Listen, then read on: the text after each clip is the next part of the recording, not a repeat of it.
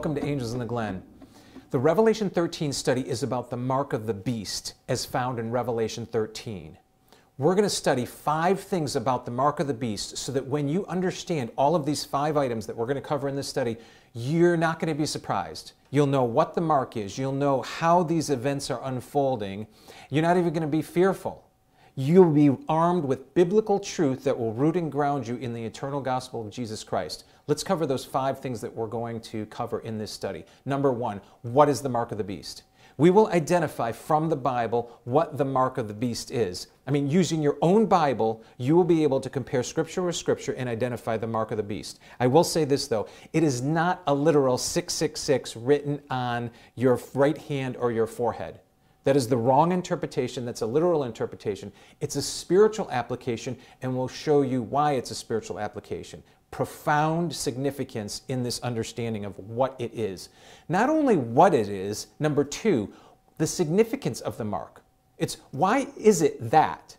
Why is it the 666 in terms of the spiritual application? Because it's one thing to know what it is, but why is it what it is? And that's what we're going to see. We're going to explain to you how it is an attack on the eternal gospel of Jesus Christ. If you've never heard of this before, we want you to join us in this study. Topic number 3 we're going to cover. The mark is a contrast to the name of God. All right? The mark of the beast is a contrast to the name of God. Look at the last couple scripture verses in Revelation 13.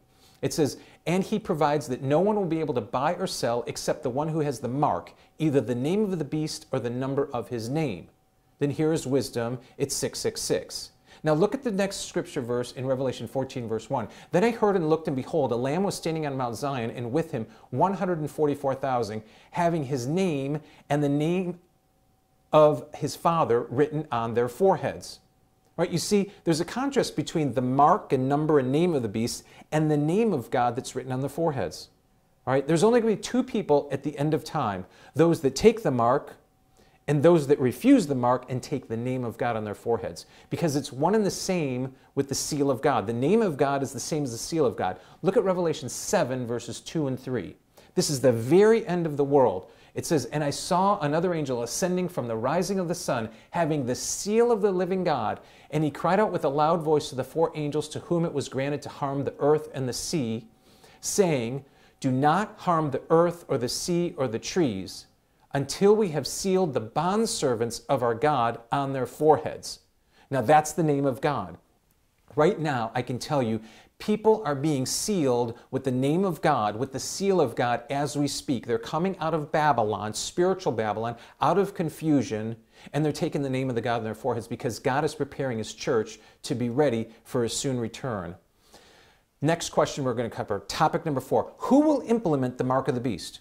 Who is it that's going to force people to take this mark so that they can't buy or sell?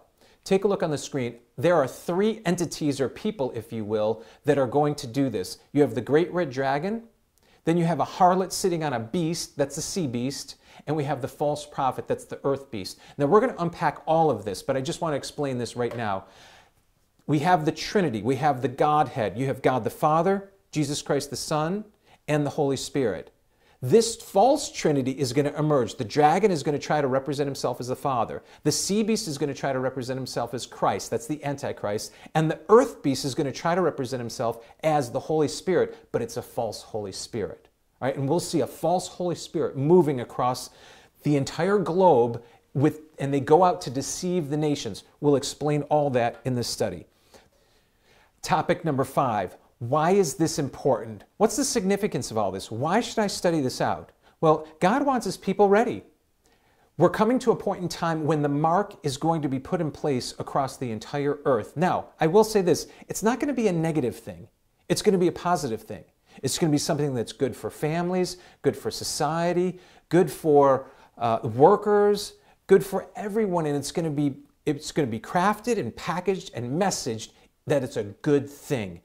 The only problem with it is a deception. All right? That's why it's significant. And it'll sound good even in the churches.